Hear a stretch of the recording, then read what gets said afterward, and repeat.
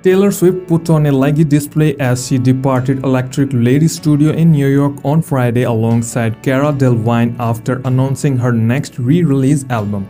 The singer wore a grey pleated miniskirt with a chic one-shouldered bodysuit with a pair of knee-high leather boots.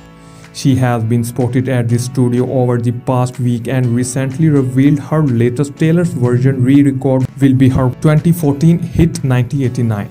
Taylor, who is currently on a break from her Eras tour, topped her look off with a slick of signature red lipstick. She was joined by model Cara, who wore a semi-sheer black blouse with a fur-trimmed collar and jeans. Paramore frontwoman Hayley Williams flashed a big smile as she left the studio alongside the pair, while singer Sabrina Carpenter was also present.